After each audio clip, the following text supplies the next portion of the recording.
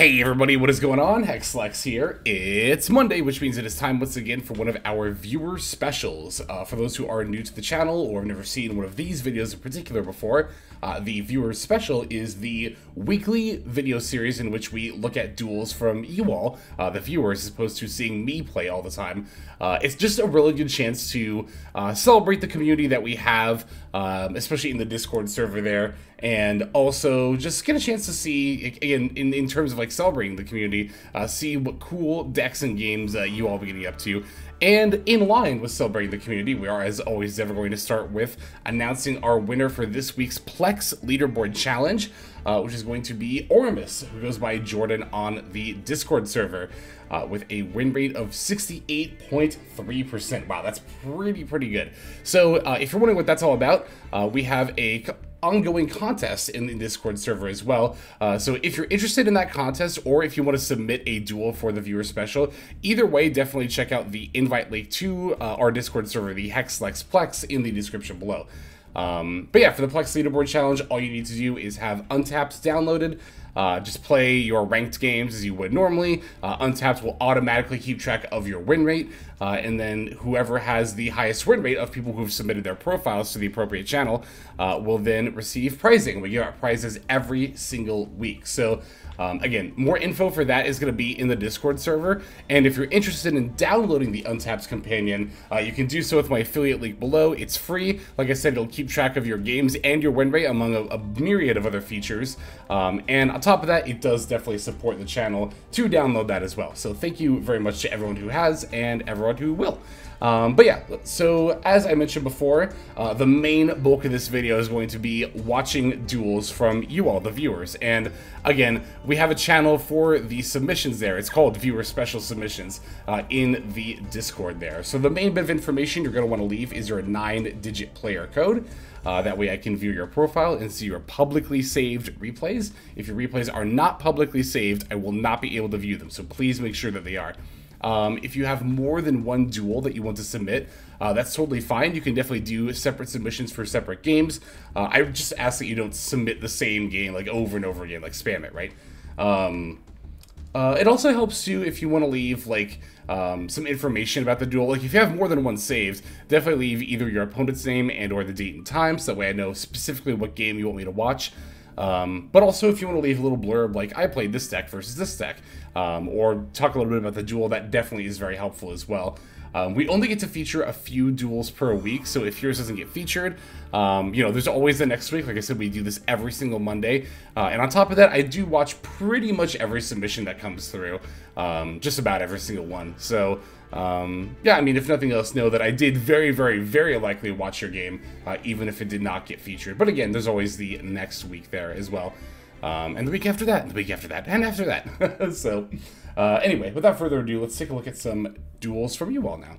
Okay, our first game comes to us from Runther, who goes by Ethan over on the Discord server. So let's see, we have a game here. I believe it should be this one. We're going to be seeing us play against Vanquish Soul with a... Oh, let me open Untapped here so we can, whoops, see the deck list there.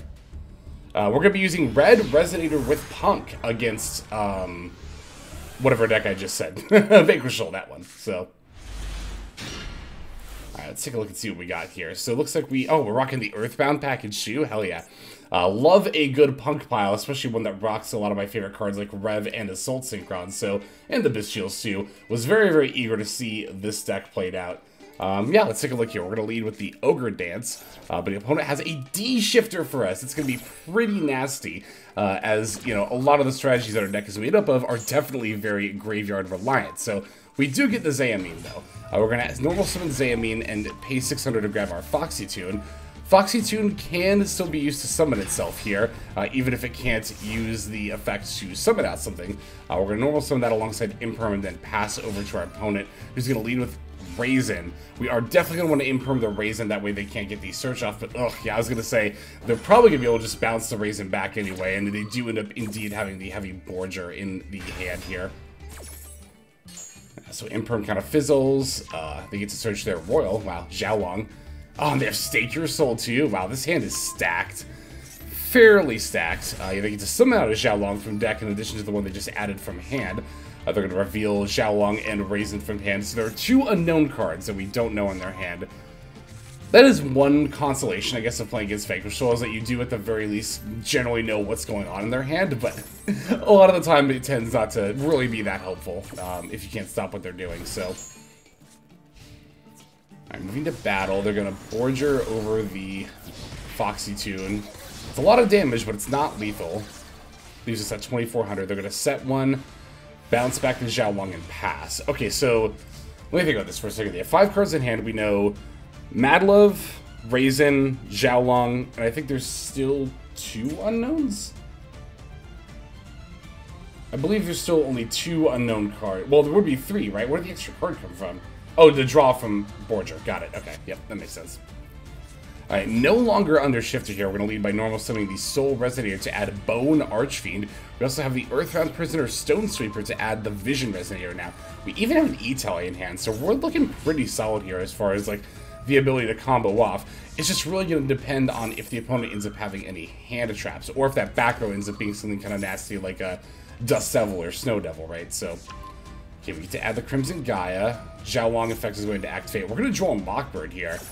Ooh, that's interesting. So we don't need any more searches to do the rest of our plays here. Or at the very least, we'll have enough plays without having to do searches. I was going to say, because we just added that Crimson Gaia, but it looks like we're not going to really need it here. Okay, here's the Scarred Dragon Archfiend. Activating Crimson Gaia. Oh, we can add from grave to hand. That's right. I forgot you don't always have to add from deck. It's grave as well. So we can still use the Crimson Gaia. The draw makes a lot more sense now. Cool, we get to make Bestial Dissipator. Scar Red is going to try to bring out Red Dragon Archfiend, but Called by the Grave will put a stop to that. I still think we're in a pretty good spot here, all things considered. It's too bad we had to draw because now we can't E-Telly for, like, Xayamine and then go do punk stuff. But we do get to bring back that Scarred Dragon Archfiend, thanks to the Bestial Dissipator effects, battling over their 2 attack mode monsters. Looking pretty good here. Okay, passing back over to our opponent. We have a monster effect negate this time, and really last turn, like, they hit us for a lot of damage, but they didn't do too much that was, like, super threatening. Okay, so they have a Cashier or Rise Heart. That's interesting. That's a new card. So now we know they have Rise Heart, Madlove, Raisin, and another Xiaolong, right? So it's still 2 unknown cards here, as Call by the set would end up being one of the unknown cards we didn't know earlier. Okay, Prosp, there's another unknown card out, so there's only 1 unknown card, I believe. Alright, Madlove, Unicorn, Raitsoth, Theosis, Caesar, Duster. They'll probably grab Caesar here, right? Yeah, makes sense. Alright, Caesar, Rise Heart, Raisin, Madlove, Xiaolong, unknown, and Borger now. I mean, this is, what I'm doing out loud is like what I do every time I play against Vanquish Soul. Well, I mean, I usually have a little notebook that I write down what's in their hand. I just kind of cross it off as I go, but... Okay, so we're revealing... Oh, the Fire in the Dark, right. I thought they were revealing for Rock's effects for a second. I was like, wait, what? Okay. Yeah, we get to use our Soul Resonator to stop the destruction effect of Raisin, which is pretty cool. Yeah, I wonder how they're gonna... Like, I guess they do have Valius. But even if they bounce to summon Valius... Oh, but they can summon Xiaolong here, too. Yeah, now they can... Okay, that makes a lot more sense. Now they can summon the Valius. And I guess they're probably gonna pop a card here? Yeah, there's no way you wouldn't. Pantera, I think that's their last card. I think we know all their cards now. Raisin, Borger, Pantera, Rise Heart. I think Madlove is still in there. And the other Xiaolong, is that still in there? I'm trying to remember, actually. No, it's not. Okay, I don't know what the last card is anymore. I was writing it down so I didn't keep track there. But it's like I was saying at the beginning of our opponent's last turn there. It's like, you know, we have... Like, our board state might not look super impressive, but they didn't really do that much on their last turn. And between Dissipator and Scar Red, we definitely have more threatening bodies than we had on the turn before. So now we're not under Joel or Shifter. We're just going to fire off this E-Telly. Ah, here he is. Da Peep. Da Peep Sweep. It's coming. I'm going to use the Scar Red effect here. Opponent is going to inflict 1500. They really just want to take more damage from that Peep, don't they? I know it's Pep, but ever since, who was it? I think Maple. Ever since I heard Maple call it Peep, it's like, I can't not now.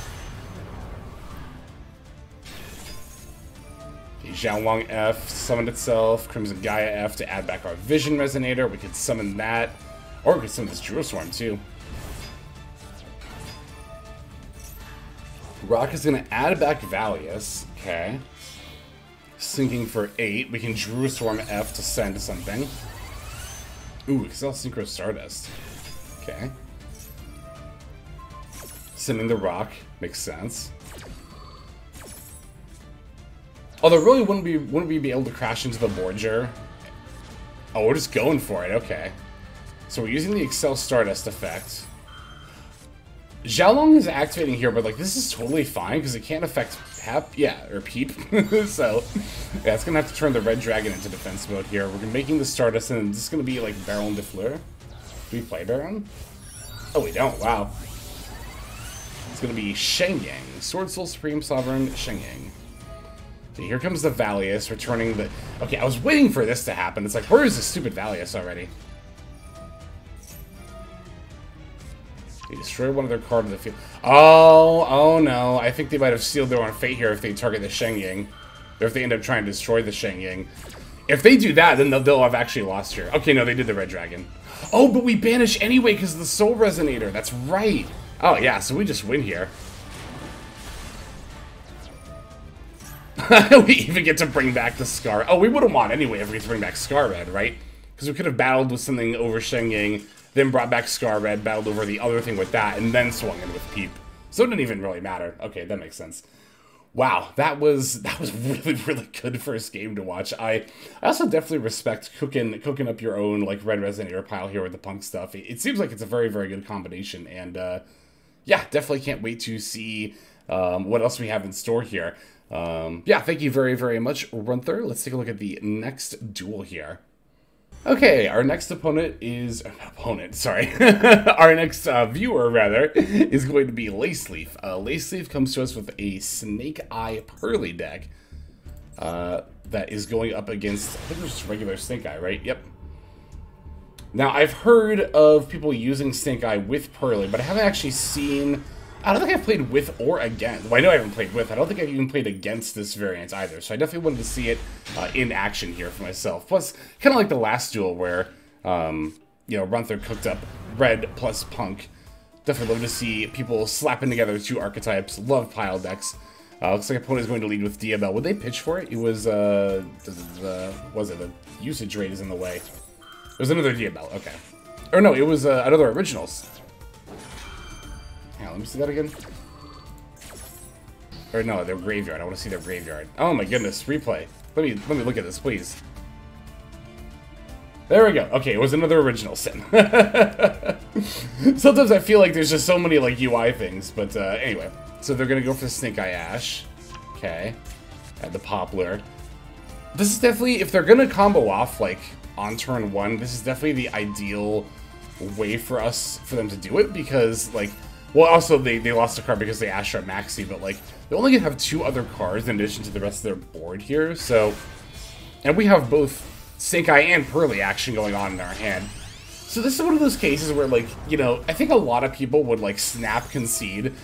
And in fact, I see this on just online in various, like, comments or messages and stuff. People saying, like, yeah, if my opponent's on Snake Eye and they play through my hand trap, I usually just snap concede. And it's like, well, okay, I mean... If you're just trying to save time, I mean, that is valid. We only have so much time to play Yu-Gi-Oh! In a day. So if you're more interested in, like, getting more time to play games as opposed to, like, ranking up, that's totally valid. But if your goal is to, like, get better at Yu-Gi-Oh!, then you should not ever be, like, snap conceding in situations like that. Never, ever. It's just wild to me. It's wild to me that, like, there are people who will complain that the game is, like, so hard and they can't, like, rank up. And then we'll also say, like... Yeah, what I said of like, yeah, if I don't open any hand traps going second, I just always just instantly concede. It's like, well, that would probably have something to do with why you're not ranking up, honestly. But, anyway. Yeah, the well, you know what? Okay, that bonfire for the Snake Eye Ash makes a lot of sense because, you know, obviously you would want to do it in case you top deck another bonfire, but it does also tell us that, like, the other card in hand is the only one that could be a hand trap, and it probably isn't. Well, I mean, I should say it could be. But it's definitely not going to be like Imperm or Call By or Crossout or anything like that, because they would have set that.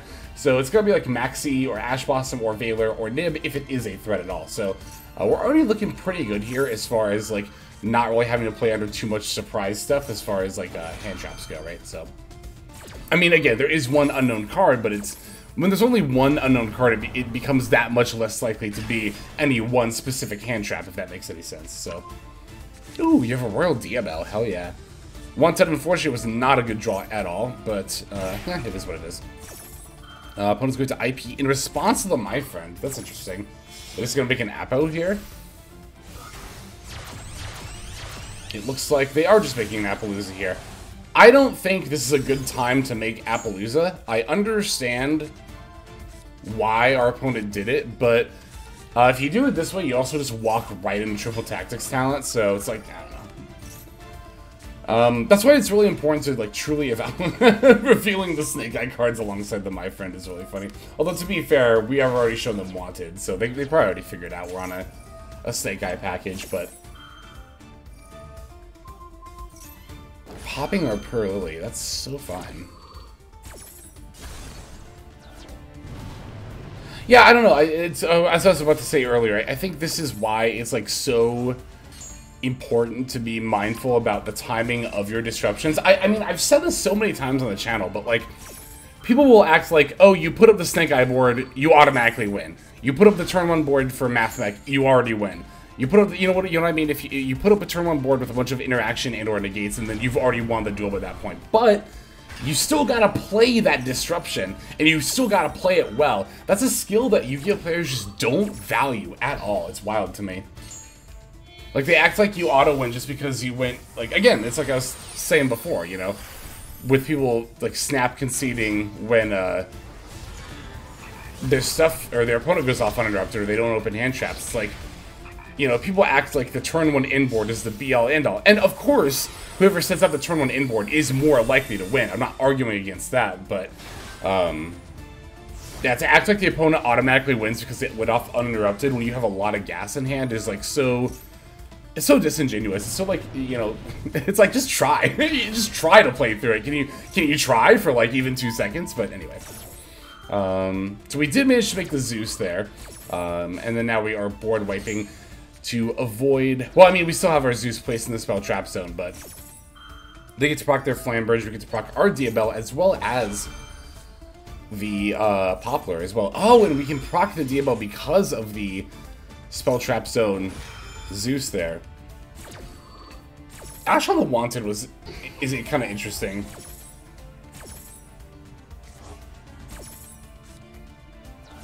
I don't think it's bad. I'm trying to think, because we know they have a Snake Eye Ash in hand, but if they wanted for Diabell, it's not like Ash against the second effect of Snake Eye Ash is going to win us the duel anyway. Yeah, no, I think that was fine. It's like, it's always weird when you have something like Ash Blossom, but you're in a situation where you know your opponent's going to have plays anyway. But I think in this case, because they still have access to Snake Eye Ash, we're keeping them off of access to Diabell. Which makes sense, I think. Alright, so they're bringing back the Promethean Princess. Original Sin F. To add... Well, they're adding another Snake Eye Ash? Have they already normal summoned? Did I miss them? No, they haven't. Okay, I was going to say. They should, that's like their second Snake Eye Ash in hand. Oh, I guess they just wanted to draw off the... That makes sense. If they just wanted to draw off Wanted. Okay, something out of their Flamberge here. They're making Hita. Okay. Placing their Ambluwale.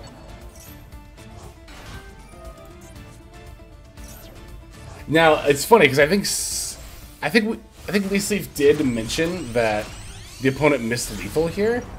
They did miss lethal. Look at that, because this is a 4300 access code, not 53. Do they not have a League 3 to go into?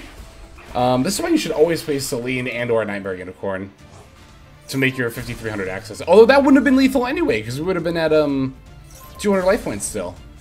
I mean, I'm sure they could have found lethal another way. Like, that was interesting. Well, if they played Celine, hang on, because they have Diabell in their yard, right? Yeah, they totally do. They've used it before. Yeah, if they played Celine, they would have totally had lethal here. I think they needed to be playing Celine, but they could have also set this up in a different way. Yeah, again, Lacey mentioned our opponent missing lethal, and I think they did if they were on certain cards. But maybe they weren't, which is why they didn't go for lethal. Who knows? Anyway, they get to bring back their Ambluwale, which is whatever, it's fine. Who cares about Ambluwale?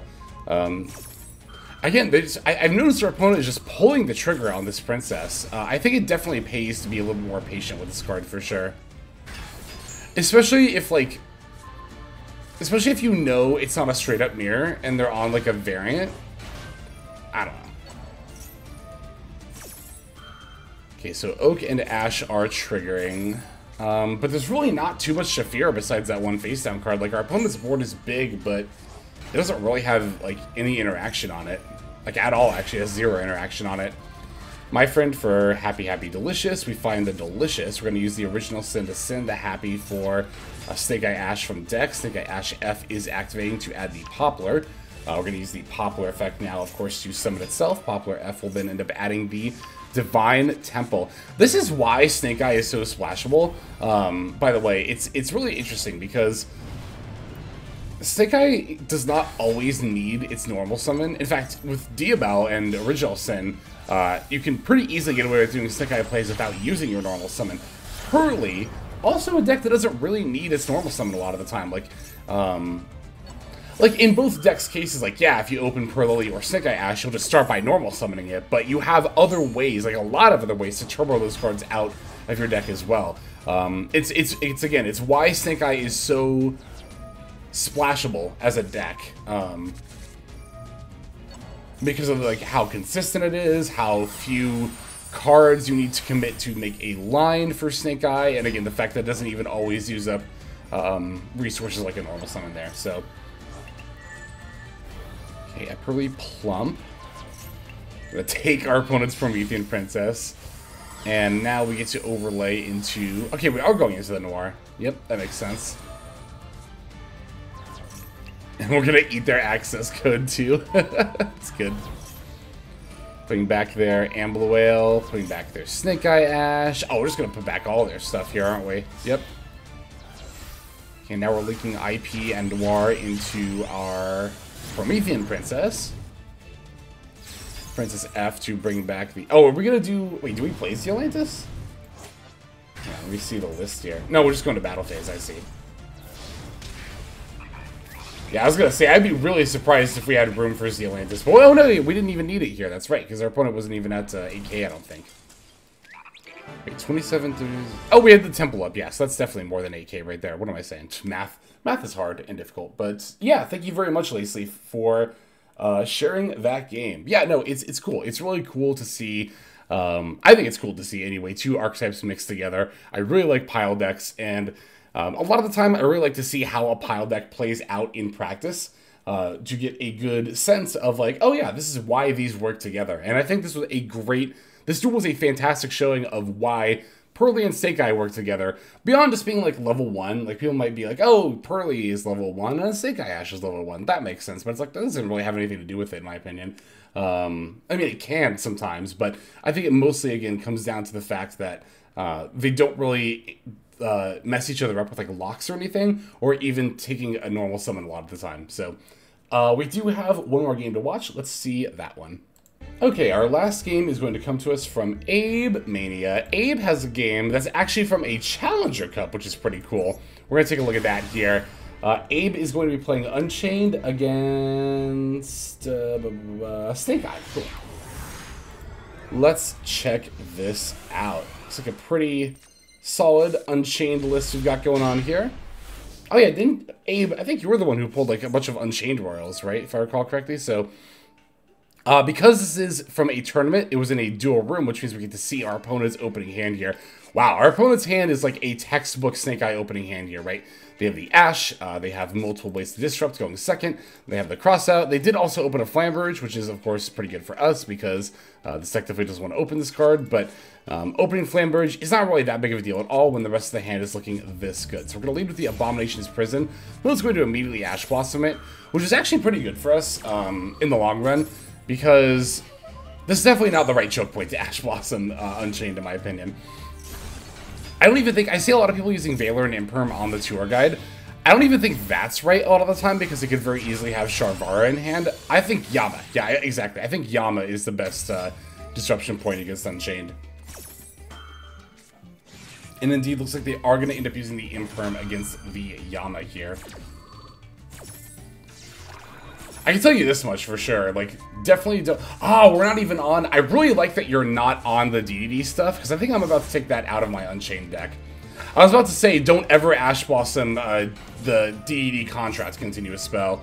Like, don't ever do that. Because that's, like, the biggest bait from Unchained, I think, as far as, like, baiting out Disruption and stuff. So, they do have the cross-up for Ash Blossom, which is going to be pretty brutal here, but, it's brutal. It just means they get to do their plays. Which, again, I think a lot of people would, like... I mean, obviously, this is a tournament, so of course we're not going to concede that easily, but there are a lot of people who would just, like, if they were on ladder, just concede there. Which, again, if your main goal is to just play as many games as you can, you know, quickly, and you're not interested in ranking up, just playing Yu-Gi-Oh!, it's totally valid. 100% understand that. But, as mentioned, if your goal is to improve at Yu-Gi-Oh! And reach higher ranks, then you definitely do yourself no good by conceding so early. So... Okay, they're bringing back Oak and Ash for the Poplar, yep. We do still have the, what's it called, the trap card here. The Abominable Chamber, yep, that can summon. So they're going for the Nightmare Unicorn on our back row. Oh, but now they can't... Oh, now they can. They can go for access code. Oh, but we have, Don't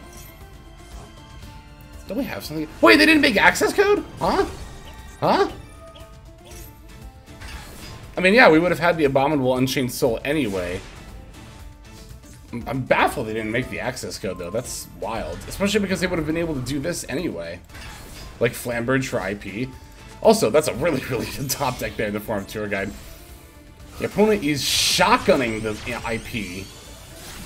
Oh, because we threatened to move to battle phase. I was going to say, that confused me for a second, because I was like, wait a second, how did they get priority?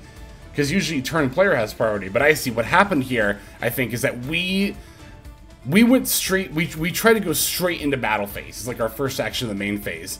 Then the opponent used the IP Masquerena as a quick effect, and then now we're going to continue our main phase. That makes sense. Okay, they're bringing back Oak and Poplar. Poplar's going to add Subversion. Yep, continuing our main phase, we get to normal summon Tour Guide for the Rhino Warrior.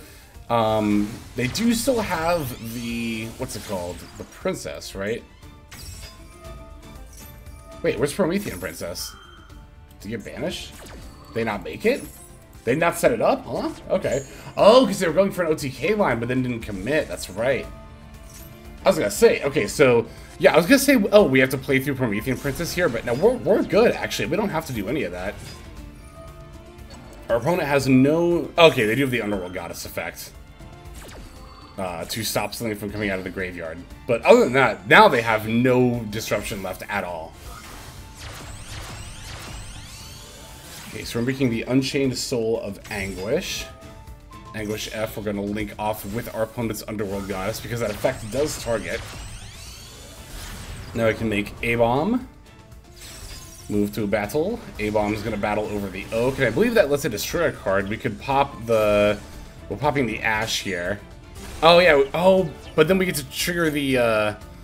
I was going to say, why don't we pop the field spell, but this makes sense now, because now we get to trigger our effects. We get to trigger both Yama and Aruha. Bringing back Sarama, and then popping it, and then our Aruha gets to summon out the blue Dowgi, Shayama. Oh, we get Sharvara, too. Oh, and then now we can make our DDD. Yep. Wave Hiking Caesar. And now we'll destroy the temple. Good stuff. They do still have the Subversion in play, or in hand rather, but yeah, it doesn't seem like they're going to be able to do too much beyond that. Oh, do they have Original Sin in the yard? They don't. Wow, that's really good for us. Oh, and they did it on the A-Bomb? I think that's a misplay. I think they definitely should have pushed back our High Caesar. Oh, and we even get A-Bomb's Prison. That's so good.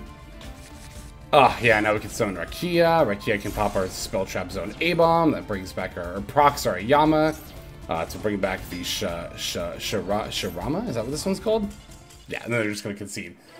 Woo! Good stuff. Congrats on that win, Abe. That was a very, very good one. Yeah, thanks for submitting that. I would love to see more Challenger Cup games if anyone else out there is playing in them. I think tournament duels are really fun to watch in particular because, again, people don't concede early or anything like that. So, Yeah, very well played. Thank you very much for submitting, as well as everyone else who submitted for the viewer special. Thank you all so very much. We could not do this video series without you all. So again, thank you. Let's move now to our outro. Hey everybody, thank you so much for watching all the way to the end of the video. That means a lot to me. It's also a great way to support the channel, so thank you very much in that way as well. If you're interested in supporting the channel in other ways, like the very special patrons that I am thanking here, you can do so by checking out some of the links in the description. One of those goes to the Patreon, where you can join these fine folk and support the channel that way. I do post daily content over on Patreon, so you do get something for supporting there. And if you're interested, I also have a coaching tier option as well. Details again will be on Patreon in the link below. Also in the description linked below is my Twitch page where I stream a few times a week. You can go ahead and check that out, follow or subscribe over there if you ever want to catch me live. You'll also find my second YouTube channel if you feel like subscribing over there to watch some of the Twitch VODs as well as some additional non-Yu-Gi-Oh related content that I make over there. Again, any of those links you want to check out is all a great way of supporting. But again, even if you don't do that, just watching was also a fantastic way to support. And once again, I have to thank you so very much. But in any case, this is Hexlex. I'm going to be signing out, and I'm hoping you have a fantastic day.